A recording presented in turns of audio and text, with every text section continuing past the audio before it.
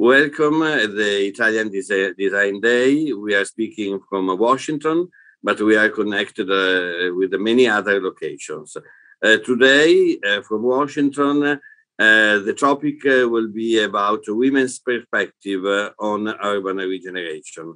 And I'm very happy to say that this webinar was made possible by the collaboration between the Italian Cultural Institute of Washington, the Italian Embassy in Washington, Jefferson, Italy Center, Jefferson Institute for Smart and Healthy Cities of Philadelphia.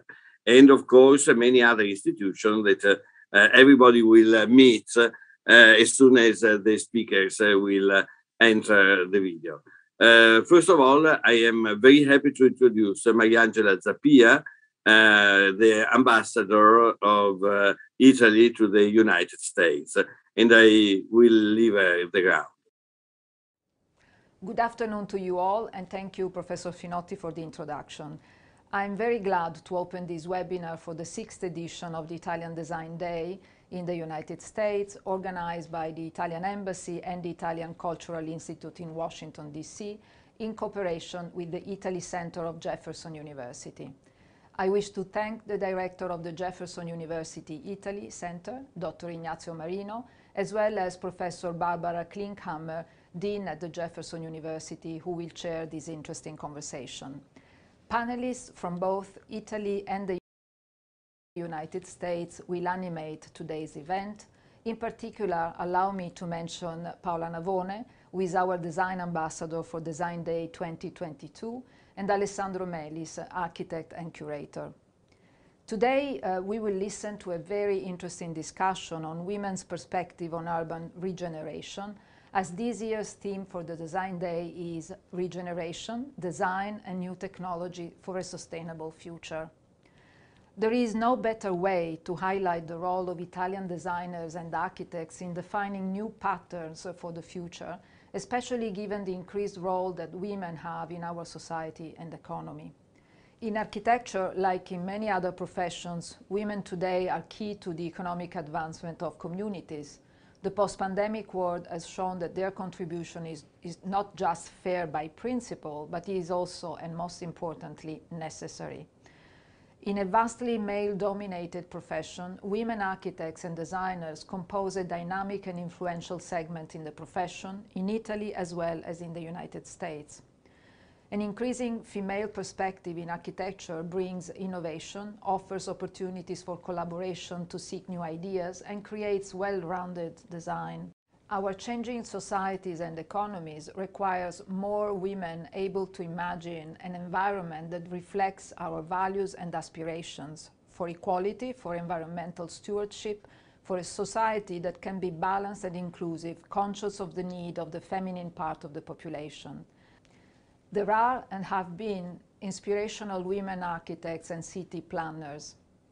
One of the most influential works on contemporary urban design comes from a woman author, Jane Jacobs. In 1961, she published her most famous book, The Death and Life of Great American Cities, translated into Italian in 1969. The book is a critique of cities as renewable resources, or Gwendalina Salimei and Laura Peretti, who have both been working on the regeneration of Corviale, a controversial housing project designed in the 70s in Rome.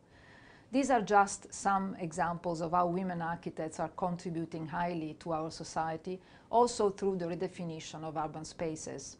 Therefore, I'm looking forward to hear more today about Italian and American women designers' work and vision. Let us hear all about it. I wish you a fruitful discussion on this 2022 Design Day. Grazie.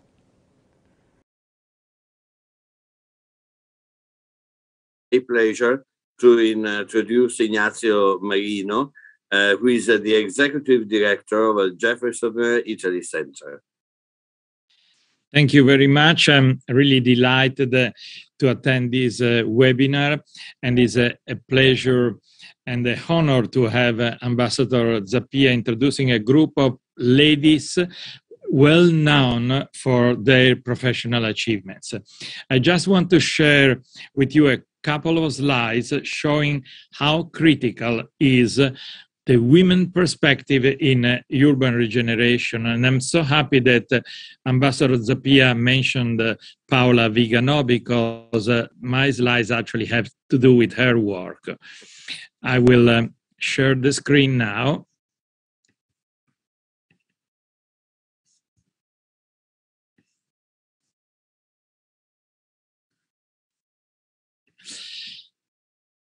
This is for whoever is not familiar with the urban design of Rome. This area is at the walking distance from Piazza del Popolo, so really in the heart of Rome, and has been abandoned from the late 50s. It was an old military barrack place, and the idea was to change, so using a regeneration project, so not using a new land, but existing land for a new purpose. So we launched the international tender, and we had 246 candidates from 20 countries, mostly from Europe, but also from USA, Middle East, and Australia. And the winner was Paola Vigano, and the reason why she won was because probably because she's a woman, so she's a different kind of sensibility to environment, climate changes, and our society. She decided to design a project entirely based from the point of view of energy on geothermal energy. So the that entire area of Rome, we rely on the use of geothermal for heat, for cooling, and also for general electricity. So I was very happy that she won, and thank you for having me with you today, and I wish you a successful discussion. Thank you very much, Ignazio Marino. Now it's my pleasure to introduce Alessandro Melis, Chair Professor at the New York Institute of Technology, and a dear friend of the Institute, the Cultural Institute in Washington, and I would say in New York too. Alessandro, the floor is yours. Thank you very much.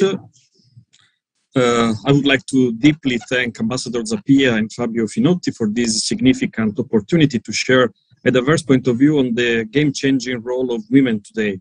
I think this is a key moment, and especially today we see that if we consider current events, how important it is to share this new perspective. I would like to take the chance to introduce the chair of the event, Barbara Klinkhammer, an accomplished scholar, design educator, and architect. Barbara Klinkhammer serves as Dean of the College of Architecture and the Built Environment at Thomas Jefferson University. Previously, she held faculty and administrative leadership position at the University of Tennessee and the Bauhaus University in Weimar. Klinkhammer brings a deep understanding of the contemporary professional design world and the timely vision of the future of architecture and design education. She co-founded the Jefferson Institute for Small and Healthy Cities and has framed the discourse of contemporary architecture through research, publication, practice, and participation in international design competition. Klinkhammer holds the German equivalent of the bachelor and master's degree in architecture and does practices with their firm, Klinkhammer and Stack Architekten, in Europe, Asia, and Middle East. Barbara, the floor is yours. Thank you, Alessandro. Thank you, Professor Fabio Finotti. I really appreciate all the introductions, and I'm very honored to be here today. Thank you to all the ones here that are assembled today to make this a wonderful day and to celebrate the Italian Design Day 2022. So let me share my screen.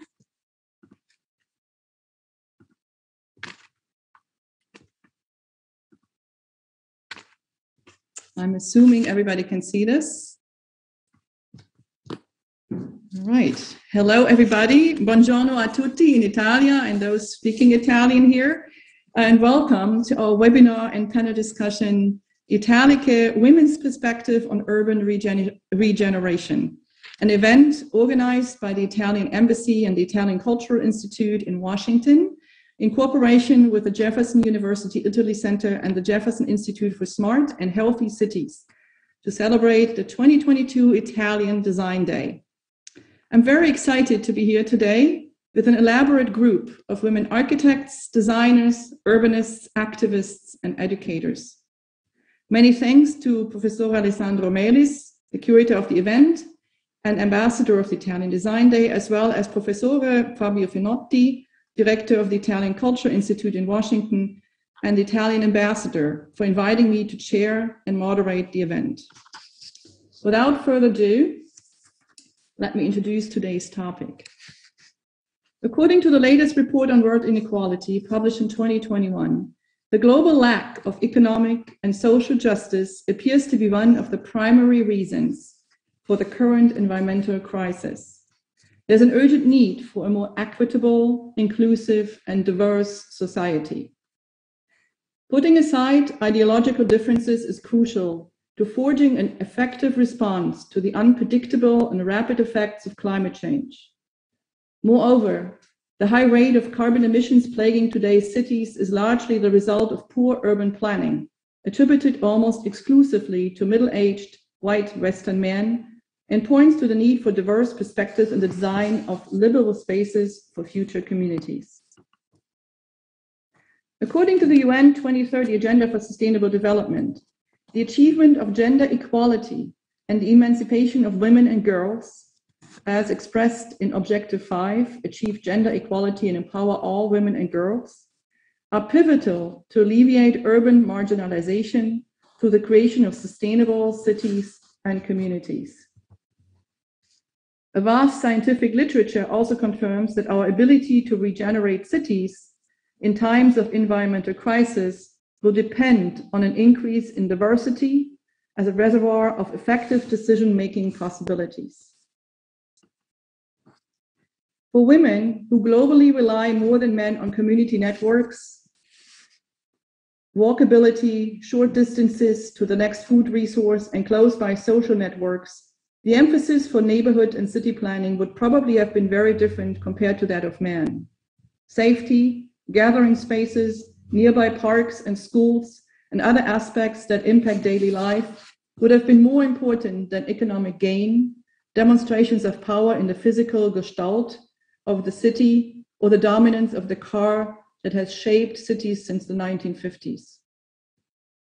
What would have happened if cities around the globe would have been shaped by a more democratic process, inclusive policymaking, and community engagement? Would we have seen the same urban marginalization, segregation, and economic deserts we see in some cities? Or would we have been able to build livable cities for an equitable, inclusive, and diverse society?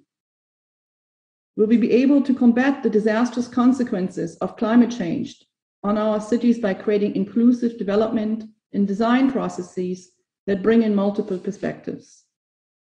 Thus, the webinar will focus on women's perspective as a game-changing agent with regard to current city regeneration trends.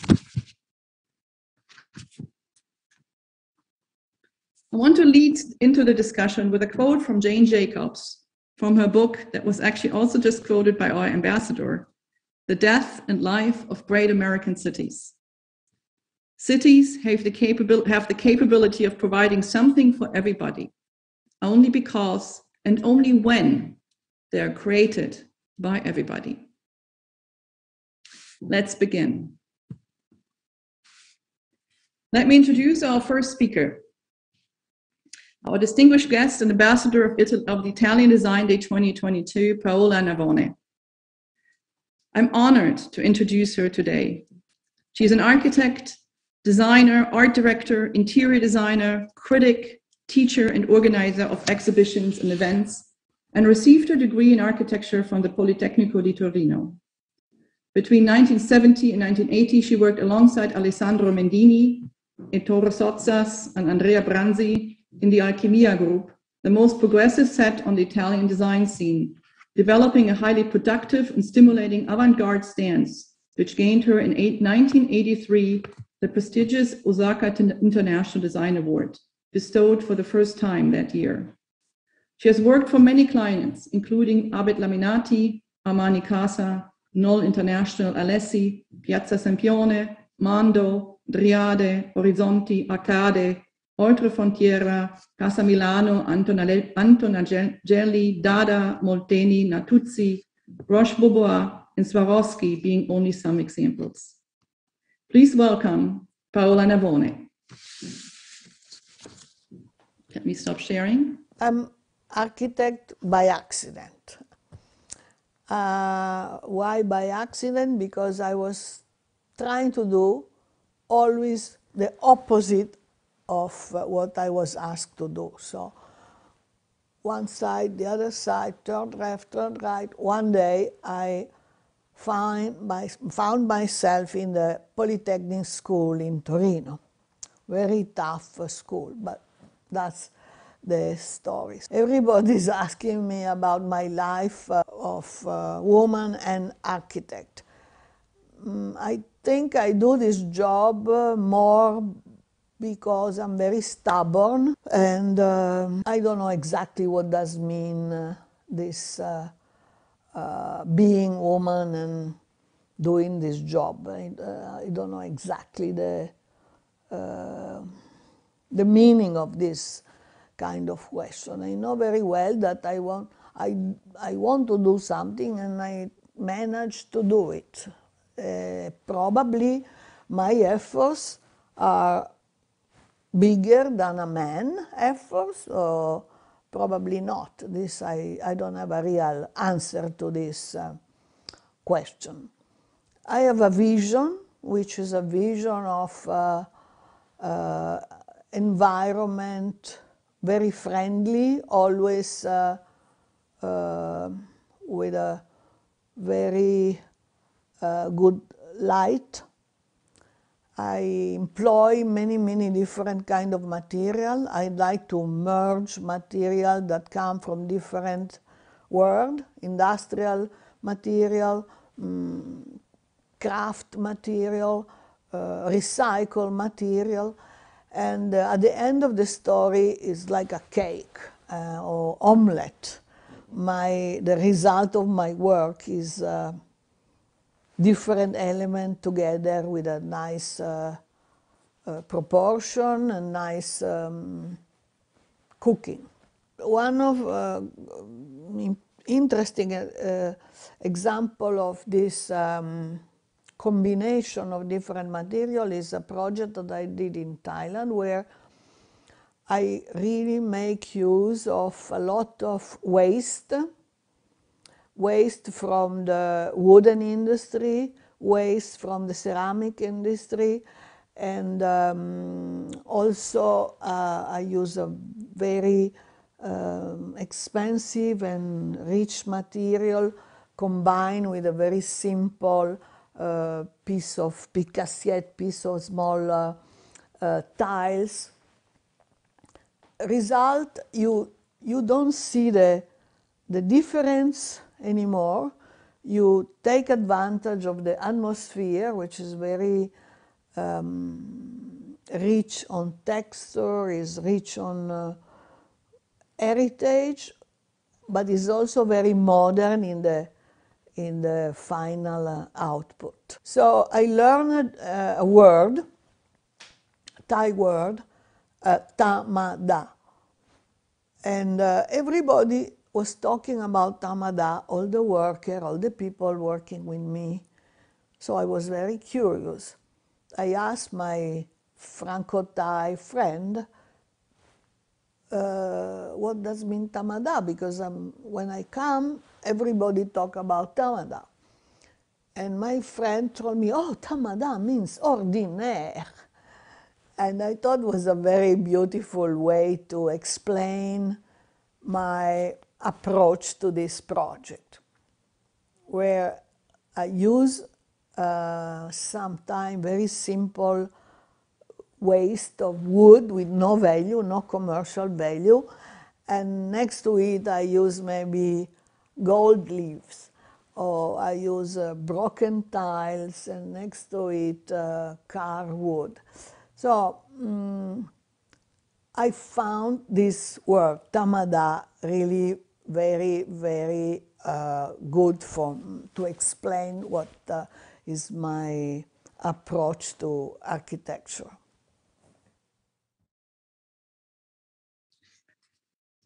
Thank you so much, Paola. I really appreciate your view of your design process and how this fits in today's day. Thank you very much. We will now go into presenting the panelists and speakers of today's panel. I will do this by introducing all of you at once and then give you a clue at the time of sharing your presentation when it's time for you. We will start with Francesca Perani. Let me just go and share my screen here for 1 second.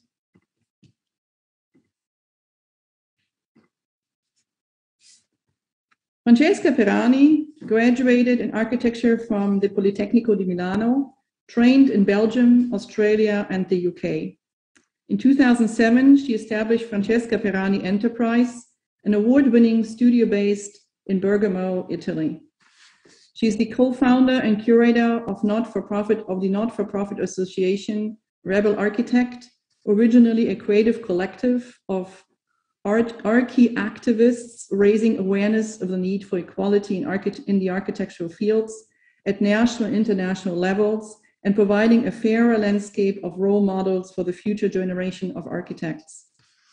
She is also the founder of Cutout Mix, an internationally popular free open platform as an answer to the growing need for more equal and diverse cutouts population design renders.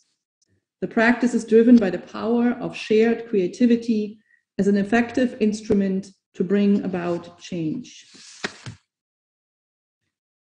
We will then be followed by Maria Perbellini, who is the Dean of the School of Architecture and Design at the New York Institute of Technology and a tenured professor of architecture. She holds a Bachelor of Architecture from the Istituto Universitario di Architettura di Venezia in Italy and a Masters of Architecture from Pratt Institute in New York. Prior to NYIT, Perbellini was the Associate Dean for Graduate Programs and the Chair of Instruction in the College of Architecture at Texas Tech University. She also taught at the School of Architecture, University of Texas at Austin. Perbellini is the co-founder of Pongratz Perbellini Architects, PPA. Before establishing her own practice, she worked in New York City for Peter Eisenman and John Reimitz on the design of prestigious commissioned buildings and international design competitions. She's the author of several books, and her latest publication focuses on resilient communities and the Pacioli Charter. She has been notably recognized, including the 2018 AIA Long Island Educator Award. Recent appointments include contributions to the Italian Pavilion at the 17th International Architecture Exhibition at the Venice Biennale 2021, as curator of an external section in New York, co-curator of the section Architecture as a Caregiver, and one of the creative directors of the virtual Italian Pavilion. Eva Castro Iraola is a professor of practice at ASD Singapore University, where she currently is the coordinator of Core Studio 2 and co-leads the Advanced Option Studio on Landscape Urbanism. She has been the director of the Landscape Urbanism Unit at Tsinghua University in Beijing and a visiting professor at the Architecture Association in London, where she taught as a Diploma Unit Master and the director of the Landscape Urbanism Master Program since 2003. She also held positions as visiting professor at HKU Hong Kong and as honorary professor at Xi'an University of Architecture and Technology. Castro is the co-founder of Form Axioms Lab, a territorial agency for academic research purposes operating from within SUTD Singapore. Eva Castro will be presenting together with Ulla Hell, who is a trained architect in Austria and the Netherlands and a registered architect in Europe and holds the Italian equivalent of the bachelor's and master's degree in architecture from the University of Innsbruck. After collaborating with different studios in Italy, Austria, and United Kingdom, and after a study visit at the Ciudad Abierta Ritoque in Valparaiso in Chile, Ulla joined Plasma Studio in London, founded by Eva Castro and Holger Kine. In 2003, Ulla opened her office in Italy and operated since then as a partner of Plasma Studio. Since 2012, Ulla is involved as a guest lecturer at the University of Innsbruck and the Institute for Städtebau. Ulla has experience in all phases and scales of architectural and urban project, with focus on systemic, context, and material-driven architecture, and a strong interest in the building processes of architecture. Ulla is a regularly member of juries, and her projects are widely published and awarded with several prizes.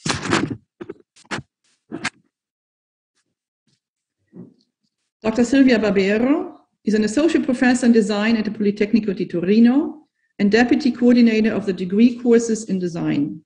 She teaches environmental requirements for products in design and communications, open systems in the master's degree in systemic design, and systemic design for territorial development in the PhD program in management and production and design.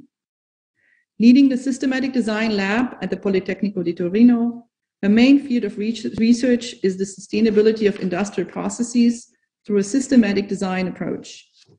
She co-founded the EcoPack Observatory in 2005 and is currently the chair of the International Systemic Design Association. Silvia Barbero is the author of many books and more than 100 articles in scientific journal and proceedings in international conferences. With that, we will start with Francesca Perani. Francesca, you ready? Yes, I'm ready. Thank you. I will share my screen.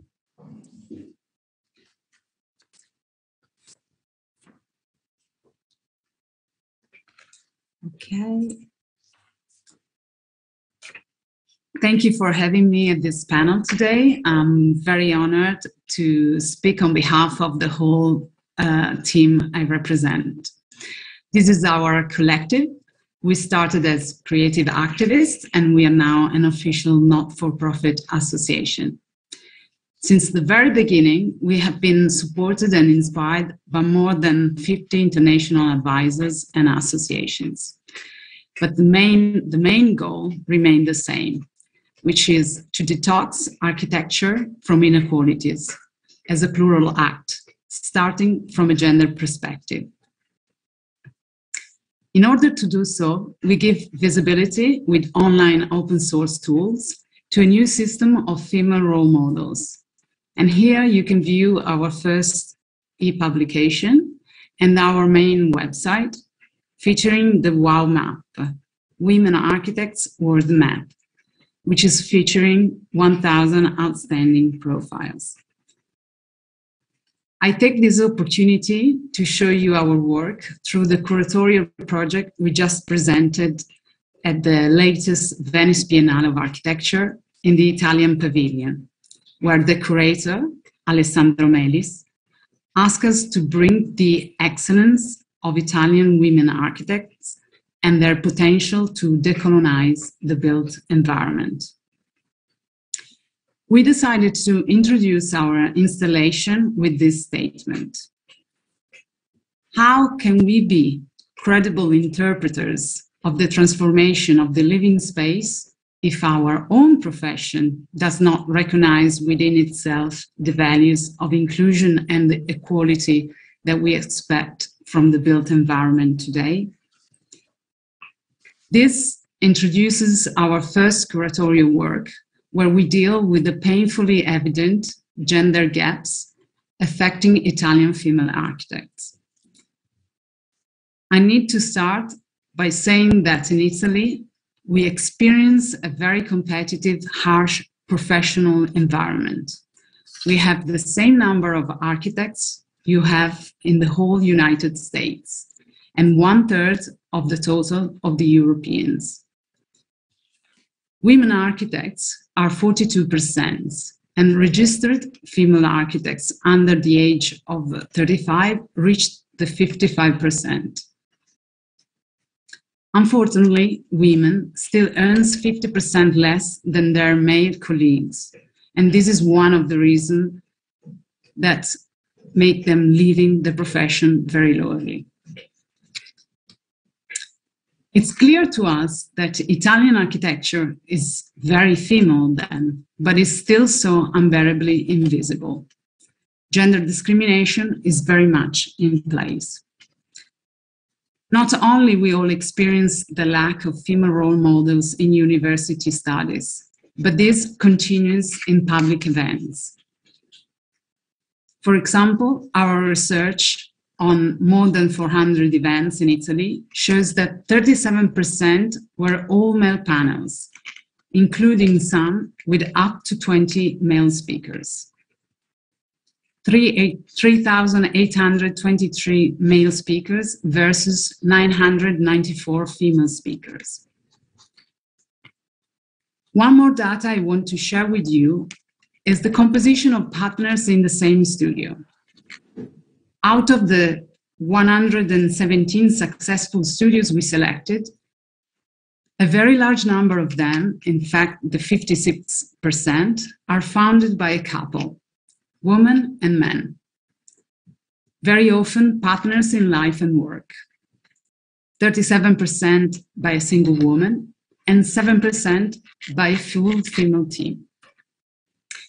We believe this data shows that in Italy, it's very common that women who can share work and family care are advantaged when it comes to reaching levels of excellence in the profession, an issue that comes in other competitive disciplines. On the second wall, we propose a potential solution to gender discrimination, choosing to deliver 137 outstanding Italian female architects and calling them by their name, architette. This is the professional term declined in the feminine, the use of which is still being resisted by Italian society. Yes, also now in 2022. We didn't bring a small selection of professionals, but instead a choral project of research prioritizing new interpretations of the profession. Women identified through a research that is new, cooperative, mindful of an eco-feminist system of values, where the positive impact on the community is favored over the aesthetic strength. You may find architects, designers, builders, influencers, visionaries. And you can check also their availability on taking part in public events on the dedicated website. I would like to close this talk sharing with you some of these outstanding architects. Here you can see Marta Maccaglia. She is an Italian architect working in Peru. She founded the NGO Semillas in 2014, dealing with architecture projects and research in the Peruvian Amazon Emerging Contest, specializing in participatory processes, as well as sustainable structures. Her association delivered the construction of 10 schools in just 10 years. Here you can see Paola Serrittu. Since 2011, through her co-founded association Landworks, she has dedicated herself to redevelopment of abandoned areas. She designs innovative projects based on experimental multidisciplinary artistic production in order to create a permanent process of social enrichment and positive cultural impact. She's currently working on the former mining village of Argentiera in Sardinia, as you can view here. Lara Zappa is an architect. She founded Studio Officina 82 with Fabio Revetria. The studio deals with microarchitecture, restoration, landscape design. But we've been really captured by her project Stars Box, a sustainable, replicable structure dedicated to micro-hospitality. It is inspired by temporary sheds of the shepherds of the Ligurian Alps and focus on the conscious use of natural environments. Here you see Liga Studio, is an architectural and interior design practice founded by Licia and Gaia Trapani, two Sicilian sisters, and their strong passion for the sea is clear in every of their projects. Their design reimagine the past with a contemporary and intimate Mediterranean approach. Sara Lucetta, she is an interior designer, and she arrives in Umbria, where she discovers her passion for raw earth and straw built buildings. After that, she decided to found Terra e Paglia, an artisan construction company dealing with natural materials and sustainable constructions. She works not only as a builder, but also as a trainer. Finally, also mention to the important work carried by Toponomastica Femminile, an Italian association monitoring and proposing female toponymy of urban spaces, streets, squares, statues, entitled to distinguish women. What we are proposing as RebelArchitecture is ecofeminist design, which aims to be sustainable and inclusive as an expression not only of the work of female architects, but of all those interested in a radical change that leads to overcoming the fragility of the built space and its inhabitants. RebelArchitecture leaves you with the final mantra, which is making space, not only taking it. Thank you very much. Thank you so much, Francesca. Wonderful presentation. Really looking forward to discussing this in our panel discussion. Please stop sharing so that Maria Perbellini can go next. Thank you. Thank you, Barbara. I'm very pleased to be part of this outstanding group of women and architects and researchers.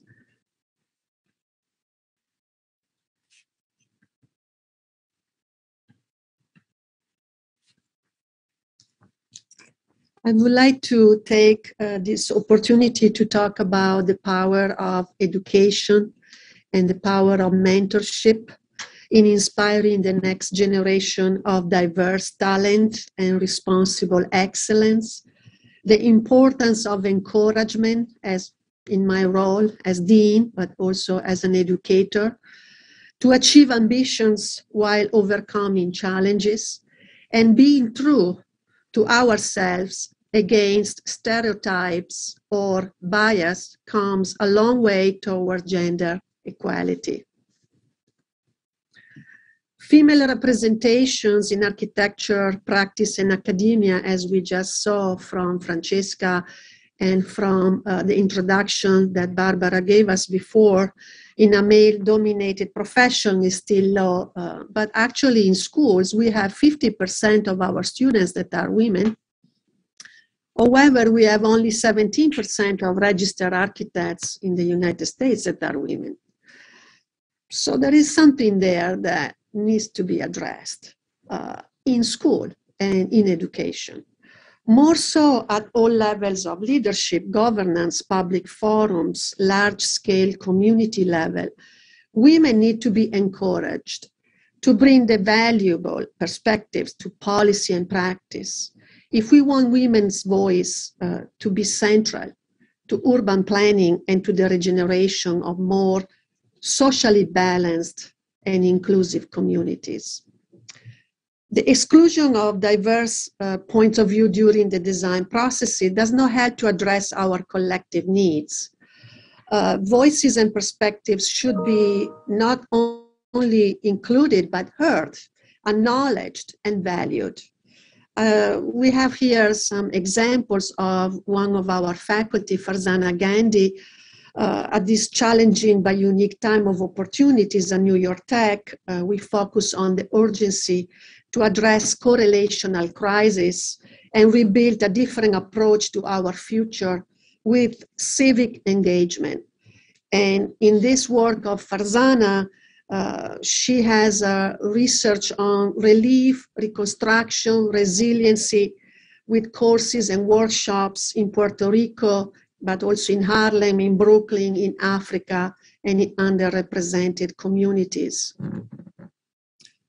Marcella Del Signore, another faculty, incredible and outstanding faculty that we have addressing global issues of environmental awareness, climate change, sustainable solutions, diversity and inclusion, and social responsibility that are infusing the curricula of our graduate and MS programs.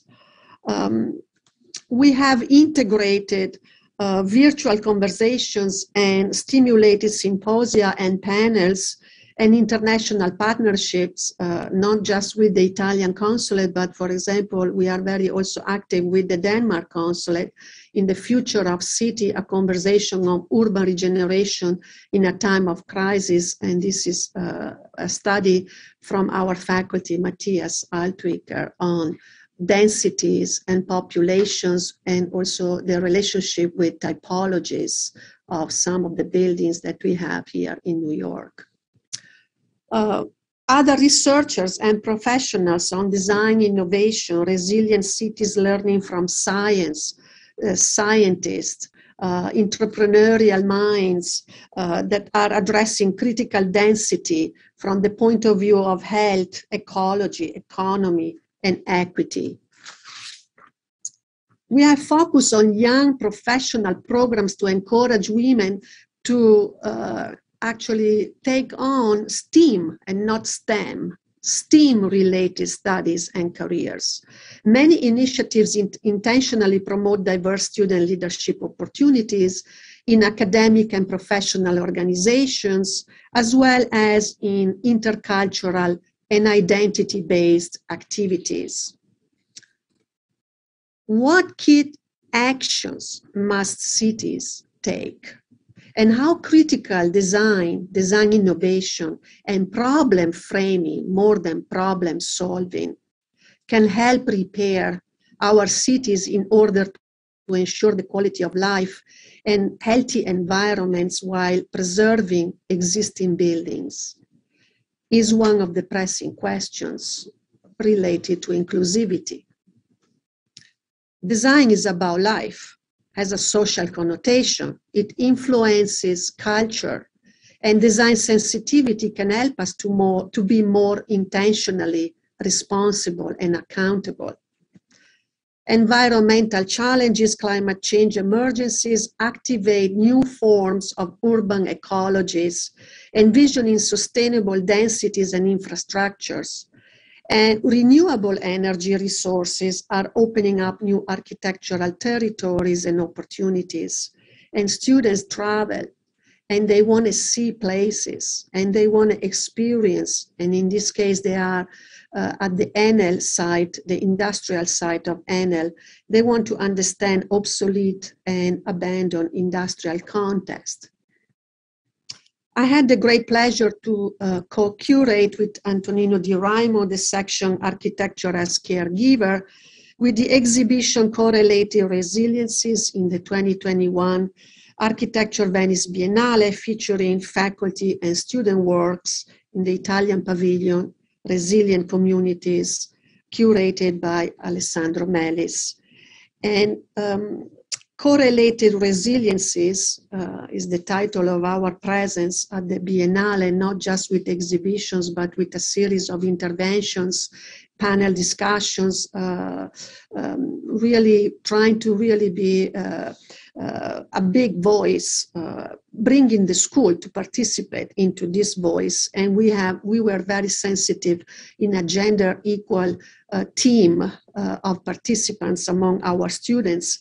And we were presenting work on community design and resiliency, but also computational design, fabrication, technologies were also part of the conversation. Professor Marcella Del Signore, again, together with Pablo Lorenzo Eiroa, presented exhibitions also at the European Cultural Center in Palazzo Bembo, extending our discourse on the integration of emergent technologies with other significant and sensitive discussions and issues. By bringing together stone and nature in a lively, dynamic narration to inscribe a public open room, Christian, my partner, Christian Pongra, speaking about couples in being professionals together in architecture and in our research, we designed the installation Crisp R as a sensorial immersion into exaptation as a reflection on the passing of time and the uniqueness of an inspiring place where we can go through history of transformations, and the Arsenale, one of the landmarks of Venice, was the perfect place for that reflection. Community engaged projects like such as the Avenue J. I want to bring this picture because it's not just the analysis of a territory or a context, an urban context, but it's also how we can be embedding technology and research into transformation of that particular place. And the urban of urban stage is to rethink downtown, is to rethink the typical street design and greenery of the city under a location that is a natural gateway to the plains with a library of desert cacti and native plants. The parameters here were adaptation, scalability, replicability, xeriscaping as driving forces in the development of the project. And here we have some more design ideas of the importance also about the involvement of students, faculty, the city, from different perspectives, from different voices, and an array of community players in the vision of the revitalization of downtown. I'm very much interested in the impact of research on materials in the regeneration of cities and in sustainability. Materials investigations engage students in research and study of material properties and performances, unfolding the potential for design innovation in building components and assemblies. We study carbon nanotubes, aerogel, fiber-reinforced polymers, but also material that, most importantly, can push the boundaries of design.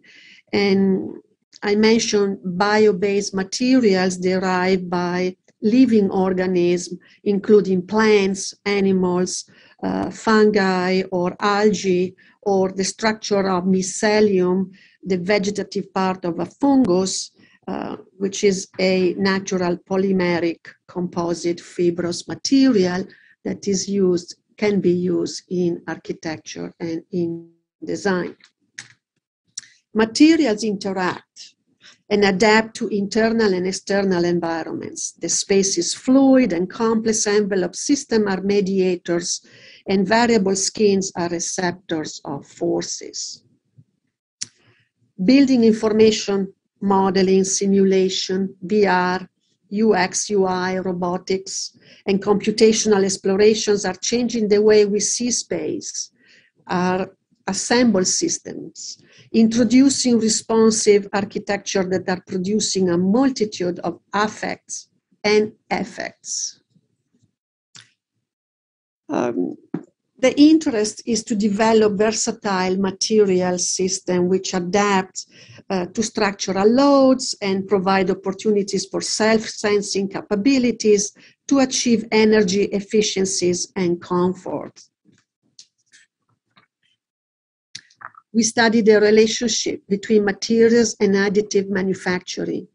We see that it's possible to reach the elimination of waste by using recycled materials in the extrusion process. In conclusion, this difficult time has brought us the momentum to critically think about the future we want to have together, to overcome systemic barriers through a more human-built environment that facilitates social interaction, gender equality, supports the diversity of our collective communities, and where we can catalyze transformative cultural changes. A transformative urban regeneration is a process of vision, planning, and design innovation that plays a crucial role or critical role in addressing integrative and inclusive strategies, collaborative, interdisciplinary contributions, able not only to respond to environmental, health, economic, and social crises, but to anticipate them. Thank you. Thank you, Maria, for a very inspiring talk. Really appreciate it. Thank you. There's a lot of questions later for our discussion. Thank you so much. Would you stop sharing so we can move on to Eva Castro and Ulla Hell?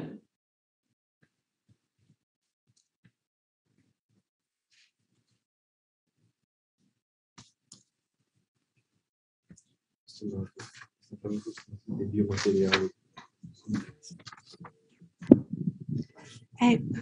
everyone. Thank you very much for the opportunity of being here today, sharing this space and this time with all of you. Eva, one moment, please. Maria, can you mute yourself, please? Thank you. All right, Eva, all yours. Okay.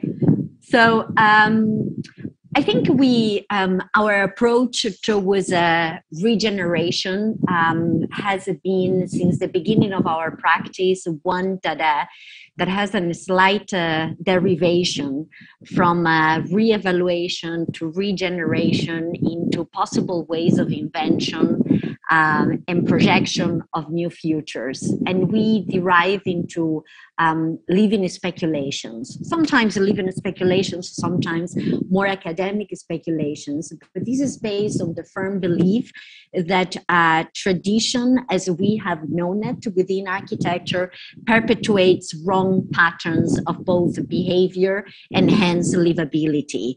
And whether our form of thinking of architecture has always attempted is to somehow undo such patterns of tradition by rethinking new forms of developing affiliations and social interactions among users. We are kind of heavily connected with academia, be it me in SUTD or Ulla and Innsbruck, our partners in China. And this makes very easy to interact in academia and to feed back into our practice. And this has been forever always something that has fed into the way in which we think of our projects. Our projects are really research by design, as we like to think about them. What we are showing today is, if you wish, a bit of a melange, not chronologically melange, that goes from the large scale where we worked with landscape urbanism into more architectural scales, perhaps to the scale of the jewel, if you wish. And in each one of these projects, we have attempted to uncover what was our approach to regeneration, which is not always the regeneration of a city, but sometimes is the regeneration of a landscape or the regeneration of a form of culture as a status quo. So the first project that we would like to share is a Xi'an Horticultural Expo, where this became very much the center of a much larger development. We designed it to become the heart of a larger neighborhood that didn't exist at the time.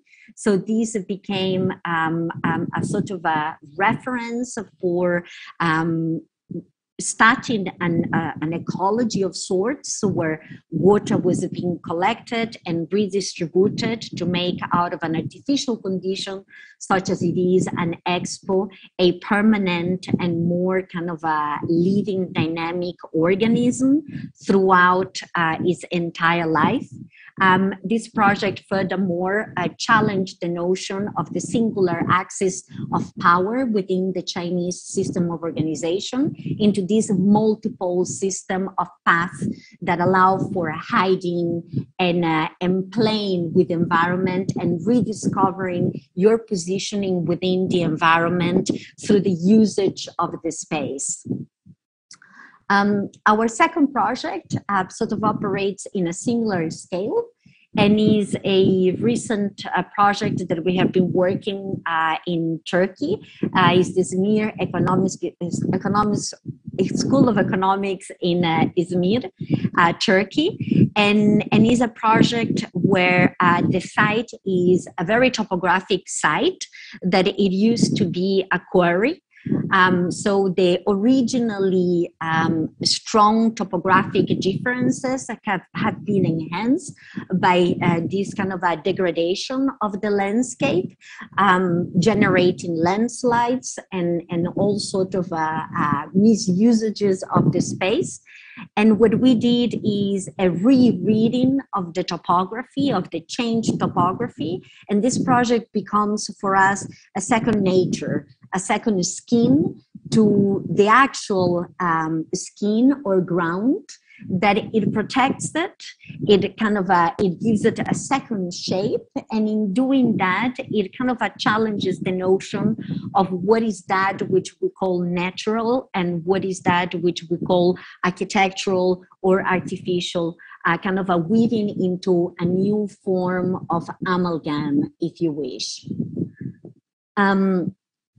These are kind of small canyons that are formed, and these small canyons sort of echo the existing topography, but at the same time generate pockets for new forms of interaction. So Evita, it's my turn. And what I show now are smaller projects located in Italy, in the Italian Alps. This now is a project for a train station. It was a competition for urban regeneration, and the train station was brought closer to the center of the village, landing almost in a pedestrian zone.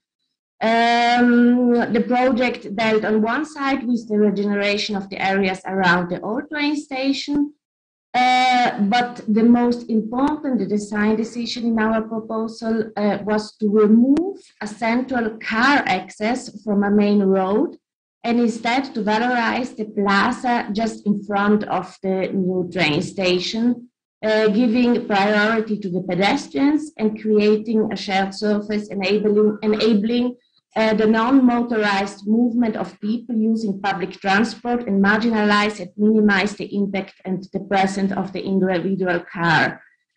The train station is almost invisible, integrated in an underpass, and gives the plaza gives values to existing values like a small church. Having said, the project is on hold. But I have to switch to the next one. This is the Strata Hotel and its continuous extensions, which deal with building within the steep landscape of the Dolomites, within the Italian Alps in South Tyrol. Landscape in this context is seen as culture. And in what we are interested is in finding strategies how to extend those cultural landscapes, how to extend them and merge them into buildings within the landscape. In these examples, we took the stratification of the topography into the building volumes, creating and blending them within the landscapes. We create spaces that peel off and merge with the landscape, and the built volume is seen as an addition to the topography, not only, but it merges with it. There is no distinction between facade and roof, and there is no clear boundary between building and landscape. In the final of the additions, we use a green roof, and those wooden strips from a belly would form an entrance areas, and all three neighboring volumes benefit from the in-between space between inside and outside, and wide openings even towards the sky and multiplicity of accesses. Then we come to a very small project, the Esker House. It is a micro-regeneration of a house of the 60s, also a result of a competition. The pitched roof was removed and gives space to a ground to build a new home for next generation. We start to use the model of the outside access stair to form really a landscape. It is also almost seen as an esker, and it recalls also the surrounding landscape of the Dolomites. The interior is then a mirror of the external geometry, giving space to the second generation of inhabitants. So we see in here the internal spaces. The next project is also a regeneration of a historical building in a historical center of a small village. Again, it deals with an existing building, and it can be seen as a micro-regeneration. The facade of the central plaza is listed, and therefore we could only lift slightly the roof, but we had to keep the same rhythm. The back facade still deals with the mandatory pitched roof, but it proposes a slicing up and opening of the pitched roof, and by the strategy of deduction, we can allowing light penetrating deep into the volume, and most importantly, we allow outside spaces within the pitched roof. At the end, we create 4 independent apartments for the owner and his 3 daughters, and those are the result of a formerly underused attic space. Inside, we have multiplicity of visual connections between inside and outside. And I think now I give again the word to Eva. Thanks, Ulla. Our last project is a sort of jewel embedded within this macro hotel building, where we could design 1 floor of that hotel.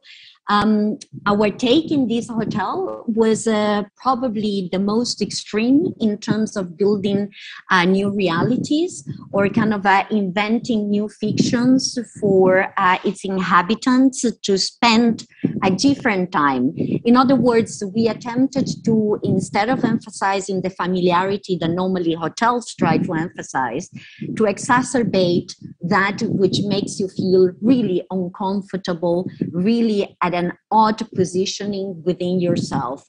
And our hope in doing this, like in most of our projects, was to push the relationship of the user to the environment, generating a different engagement by understanding its own body and its own kind of agency within the space that it inhabits.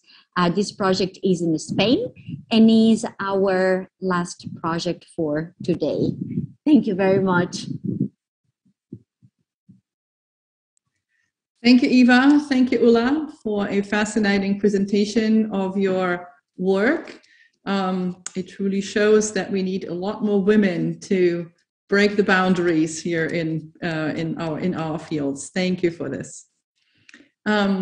We have now Silvia Barbero, who is joining us from the Politecnico di Torino.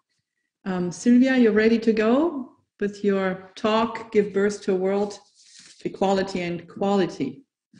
Yes, thank you so much for inviting me. It is an amazing event. I have a lot of inspiration among all the other speakers of today. And I'm going to close this session of panelists, of wonderful women that work in the field of design and architecture. And yeah, I make this title, Giving Birth, because yes, we are how we can differentiate men and women. I think that The only difference is that one. For the rest, we are absolutely equal in all the possibility that we have. So I want to stress a little bit the role that women has in the world, about working both on equality and quality, quality in the sense of quality of life and environmental quality. So what I'm doing in my university and my work, the Politecnico di Torino, is to approach this complex problem with a method that is the systemic design, try to embrace this complexity and address the change. First of all, understand what kind of change we would like to reach, and then make the right tools to facilitate that work all together. I mean, it is always a path together.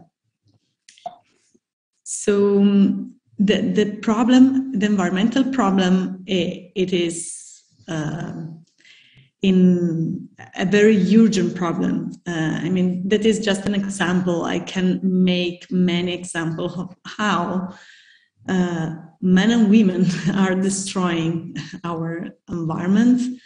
That is the Atacama Desert in Chile, where all our Western clothes comes when we think that is the end, but we transform a wonderful natural place in a landfill. So that is a picture of 2 years ago, and I think that the situation is just worse than what we can see now. What we can do and what the design can do is, of course, operate at the beginning. As Chakara said, the environmental impact of all our action stay in the design phase. So we have an important role in that in that game. Let me say, the 80% of impact is decided and determined in the design phase. So yes, we choose a wonderful job. I really enjoy to be a designer, to be a professor, and so on, and teach the design. I see the passion also of the students in doing this amazing job. But what I always underline to my students is that we have a huge responsibility. We cannot say that it is always someone else that decide or can change the world. No, it is our job to change the world.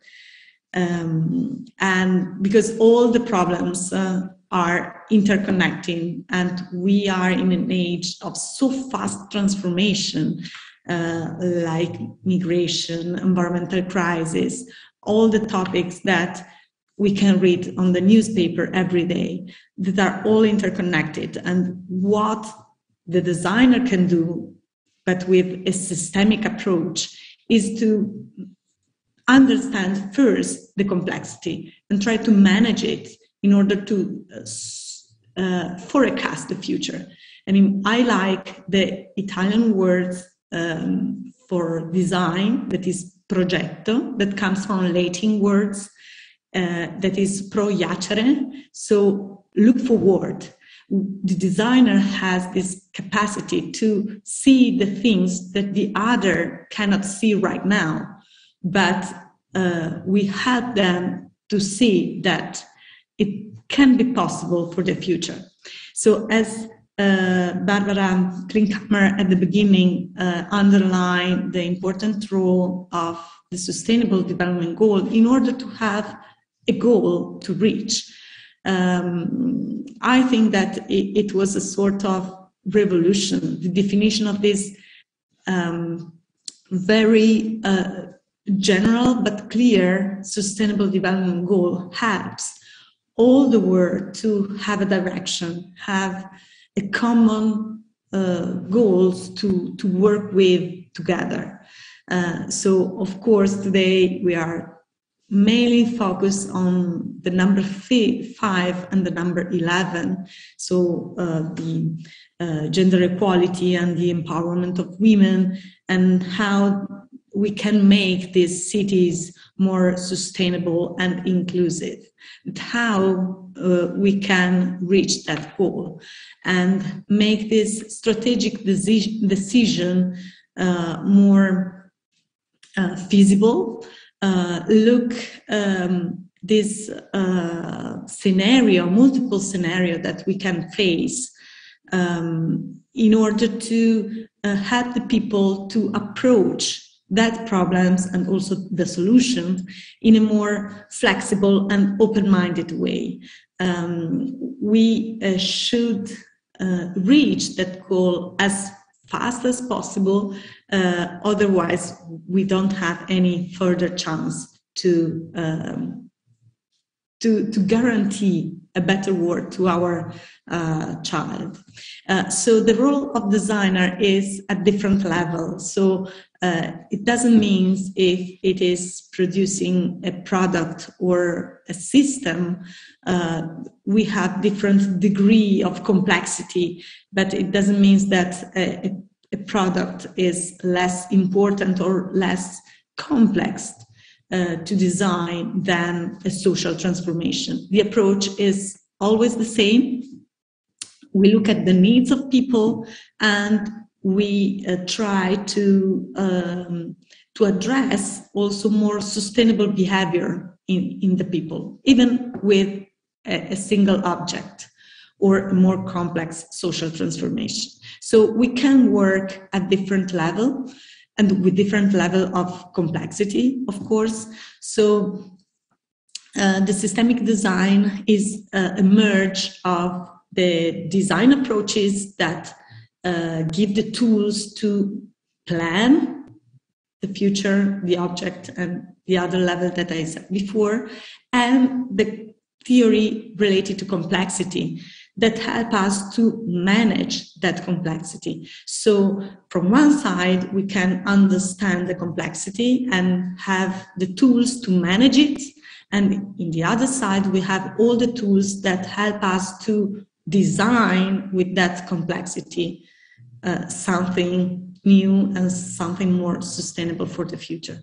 The systemic design is based on 5 pillars, but the main principle is that we should imitate the nature in what we are doing at industrial level or at the city level. In all our anthropic action, we should imitate the nature where we have no waste. So first of all, we should look at the output that we have in our industrial production, in our cities, in all our activities, not as waste, but as input for other situations, for other entities, for other industries. That is the core that allow us to generate that relationship between different entities and create a virtuous network of companies that work together and doesn't waste anything in the environment. In that way, we create a autopoietic system that is self-generated, self-supporting, in order to change if the context and the situation in the context can change. So it is fit mainly in relation to a specific context. So we cannot replicate a project from one place to another like it is. We every time should do a specific project on it. And last important pillar of the systemic design is humanity center.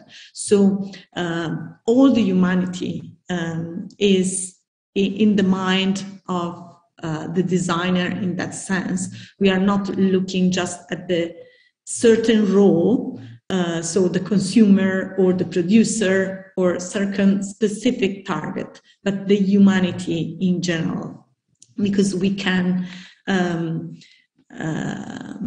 give the solution for a very large audience, let me say. So what we need is to shift this paradigm. So move from a linear and reactive way of thinking in a more adaptive way that can embrace the complexity. I mean, we cannot drive it, we can adapt it, and let me say, be more in a more co-design way, so have many stakeholders involved in our project in order to understand better that complexity with the different background and that all the people has. So in a linear mode, you have a solve and fix way to act, but in a complexity environment, we should take into account all the actors involved and try to co-design the solutions. So the designer, in that sense, that put together the quadruple helix actor can be the mediator of all the stakeholder involved. And what is the aspect of the involvement and the co-design process, the co-creation process in that kind of project? Of course, we will have in-depth knowledge at different scales that I showed before. We can have decision-making and policy-making that are more long-term perspective and facilitate also the implementation. What we design, co-design, can be more long-lasting in the time. And last but not least, we can develop programs that are specific for the needs of specific territory. So that quadruple helix and the involvement of the stakeholder can have the capacity to grow up the territory with an increasing of transparency of communication between all the entities involved. So increase the trust also, that is fundamental in that kind of processes, especially when we speak about regeneration and the sort of social learning and capacity building of the society. What I want to share with you today are two examples that we are running here in Turin, but not only. The first one is ProgiReg, that is an European project, and one of the city involved is the city of Turin, but not only. And the main topic is to develop nature-based solutions that are citizen-owned and co-develop with them in post-industrial cities that are involved in the project. So we co-design the nature-based solution with the citizens. We monitor with the living labs how those solutions can be implemented and can continue also after the project. And the implementation will be in 4 front-runner cities, but other following cities will be involved. So the front-runner cities are Torino, Zagreb, and Dortmund, and Ningbo in China. And we have a series of follower cities like Cluj-Napoca, Zenica, Sofia, Piraeus, Cascais in Portugal, in order to learn from the experience of the front-runner cities and have a more effective way also in their cities. So we run many co-design sessions in the different cities. Those are some pictures from the city of Turin. For example, the SWOT analysis was discussed many times with the different stakeholders and the citizens in order to have solutions that are fit and acceptable for the district, especially because in all those cities we are working in a very difficult district. Those are post-industrial districts that now are with a low level of quality of life. So what we want to do is to improve the quality of life and the quality of the environment with that kind of project. Last example is more related to the second part of my intervention, that is the equality. I want to go further to the equality between gender, but also if we think about the humanity, also the equality among all the people that lives now in our territory, in our world, in our planet. So I'm also the chair of a non-profit association that is Plug Creativity that organizes every year a contest of poster, giving to the designer community, graphic designer community in that case, a topic related to sustainability, social sustainability or environmental sustainability. And I want to show you the results of that last year because the topic was digital inclusion, and equality was one of the aspects that all the designers provide us. So there is a video as my last intervention. So after the video, my speech will finish. So I leave you with that video of posters. There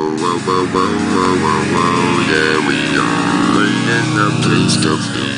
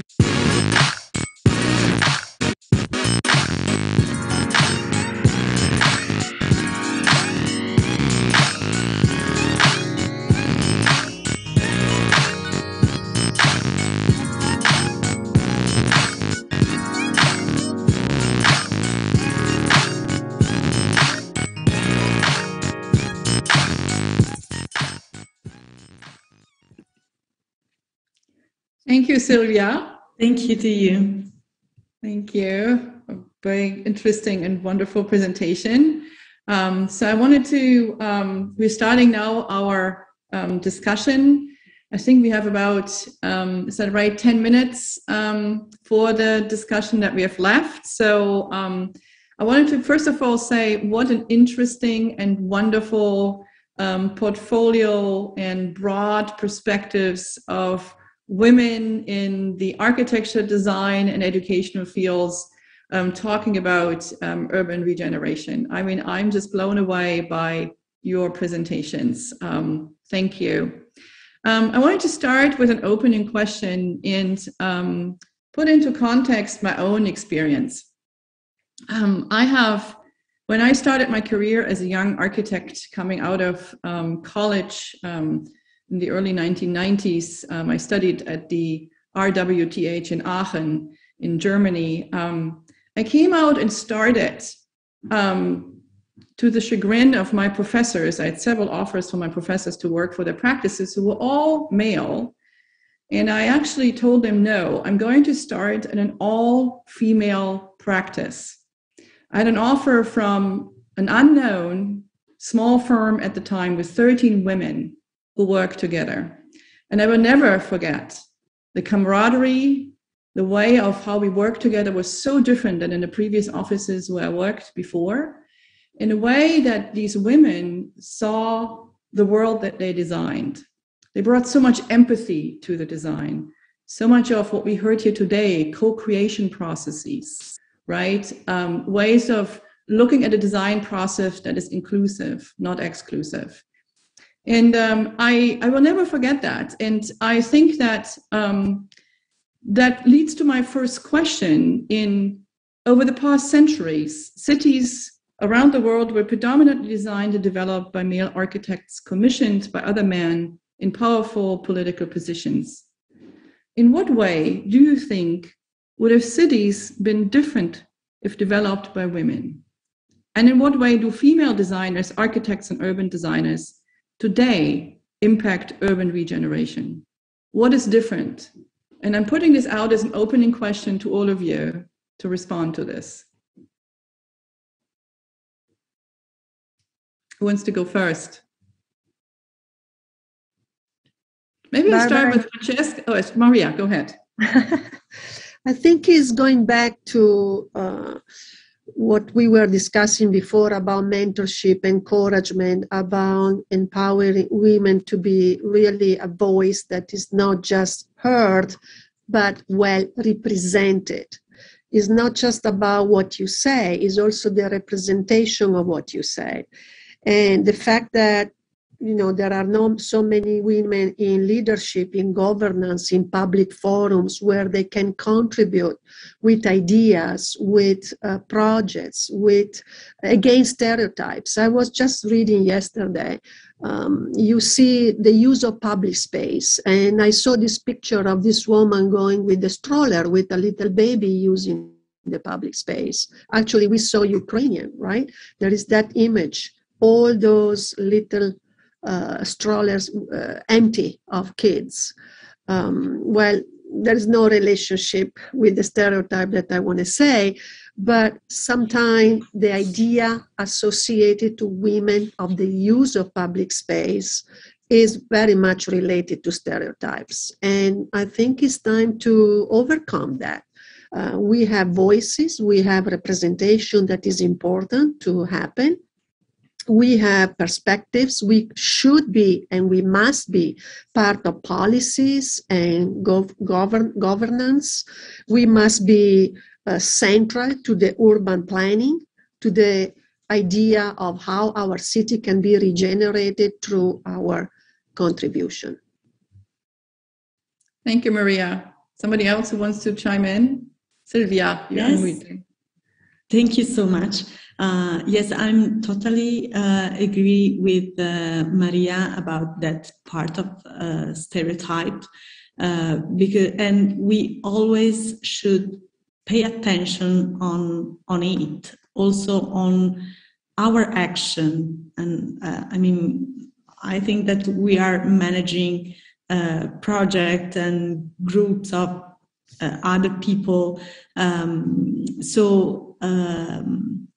From our everyday job, we should take care about the stereotype that we was born with. So to change it, we really should pay attention to also the words that we use when we present something. Often I see the representation with just the women with the stroller, and I always change it. I say, no, I want the dad that is doing that action. I mean, they have two hands like us. So as I said at the beginning of my presentation, the only diversity is that women can give birth and the man not, but all the other stuff can be done by both. So we should pay attention on it. And I think that also the men are very open on it. I meet a lot of men that are more feminist than women sometimes. So I think that the time is ready. It is a learning process. I mean, I don't believe in revolution. It is an evolution, and all people from both gender can improve the way to think the future with that way of thinking.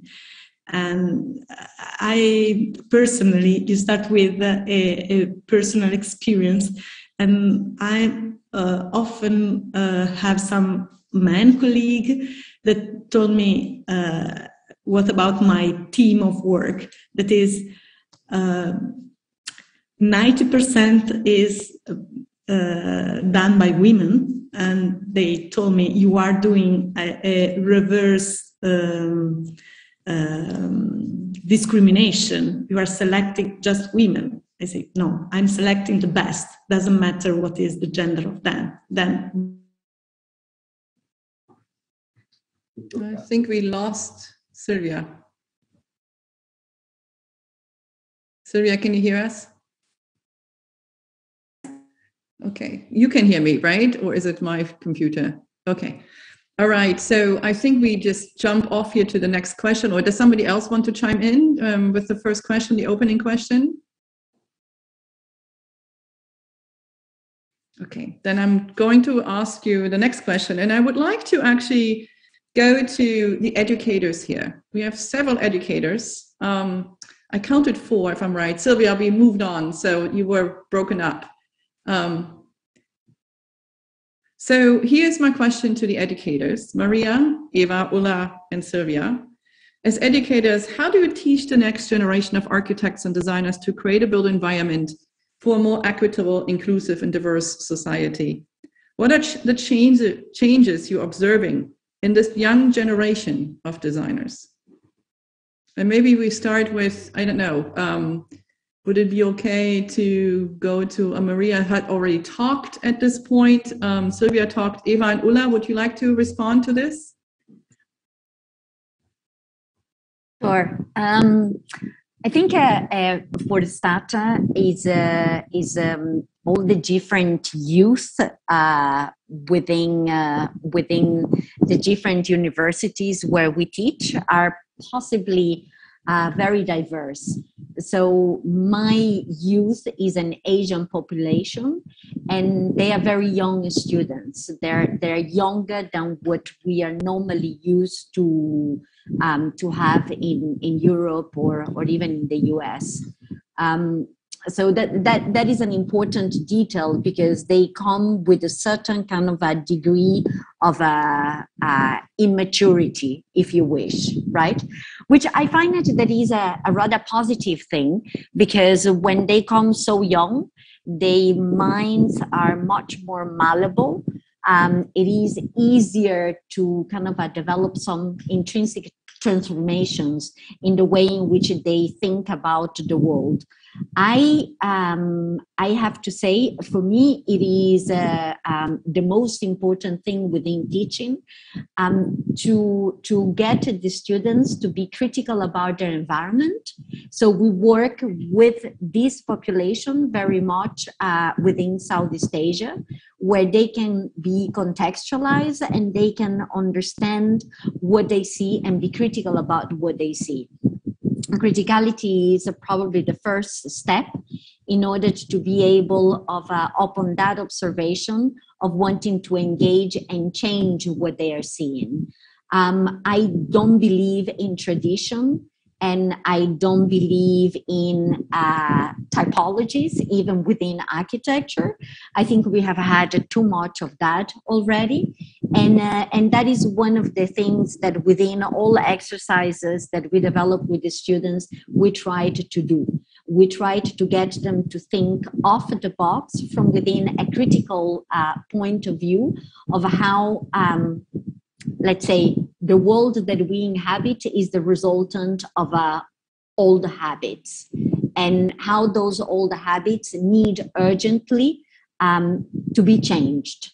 So if we want to think of a different future. Thank you, Eva. Ulla, would you like to contribute to this? Okay, yes. My students are probably a lot older than Eva's, because I'm teaching in Innsbruck and it's towards the end of the career. And I must say, I noticed a raised consciousness in approaching subjects if I compare it maybe to 10 years ago. So I feel it's a very positive evolution of how the next generation and young designers will contribute to the creation of our future. So it's really this increased consciousness to a multiplicity of themes.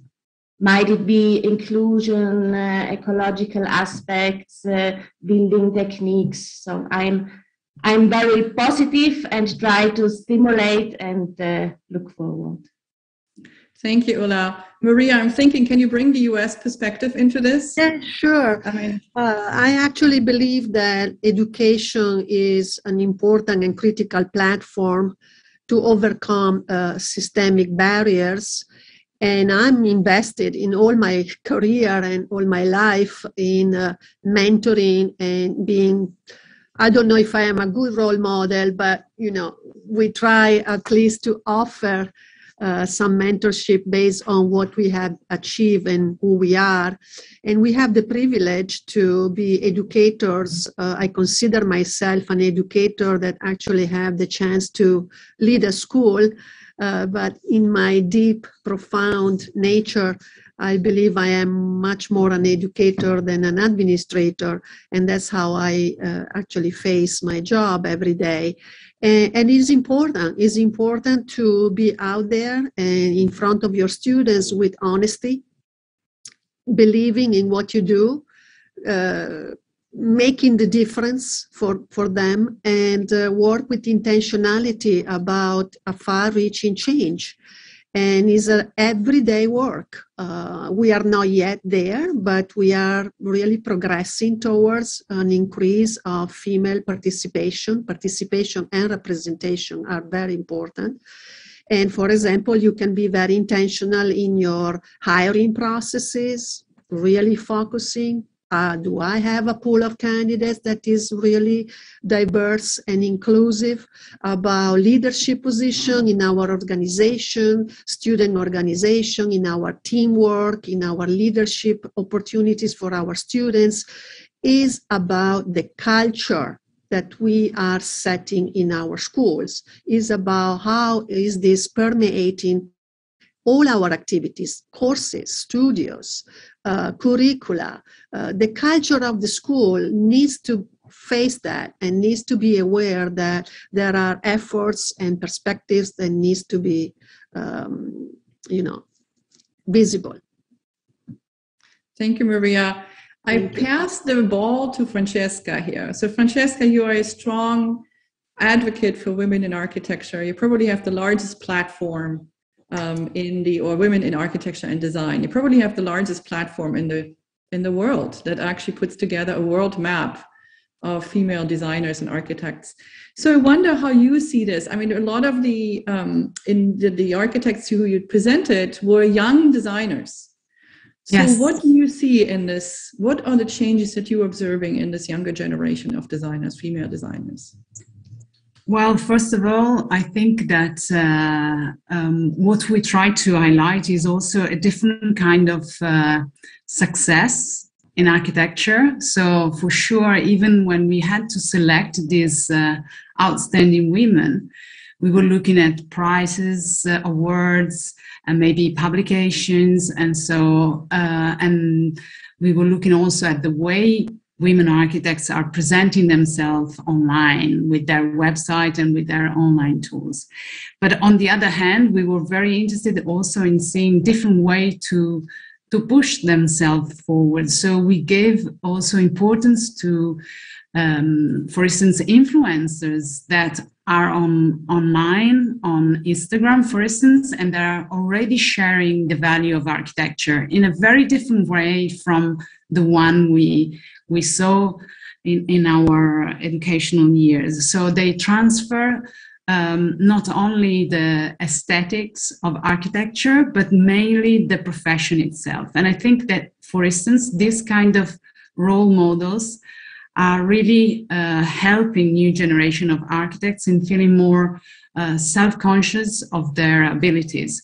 So there is a different kind of architecture that is less rigid and more fluid, that gets transferred by this younger generation of architects. And I'm very keen on seeing what they are doing and the effect they are having on younger generations. So for us, being successful in architecture is about sharing the value of architecture and not only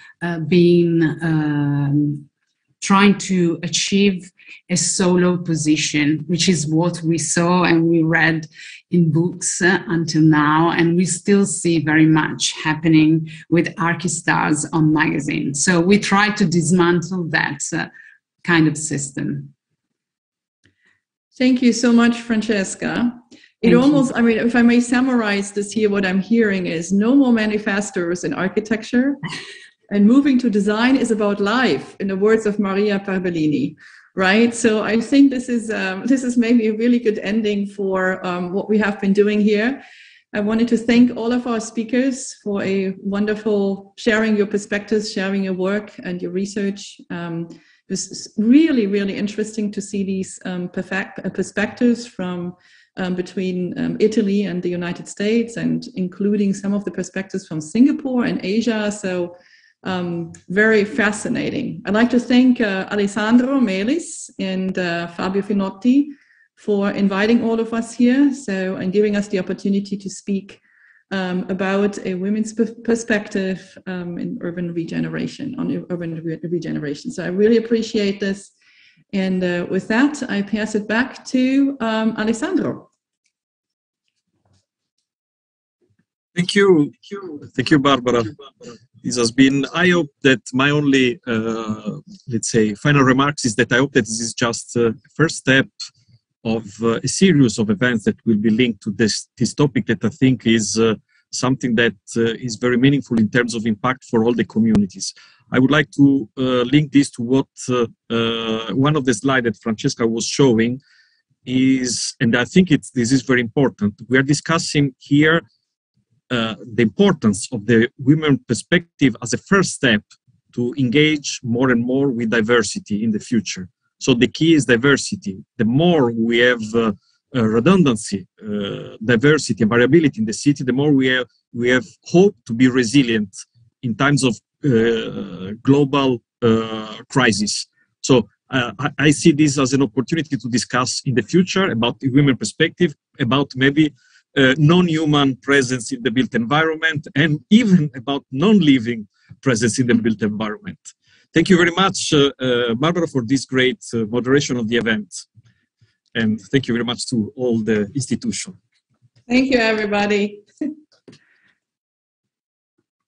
Thank you, Barbara. Wonderful you. moderation. Thank you to all the guests, Thank you. all our distinguished guests. I think we all start leaving, right? Grazie a tutti, grazie a Thank you. Bye bye. Thank you, everyone. Grazie. Bye. Bye. Bye bye. Thank you.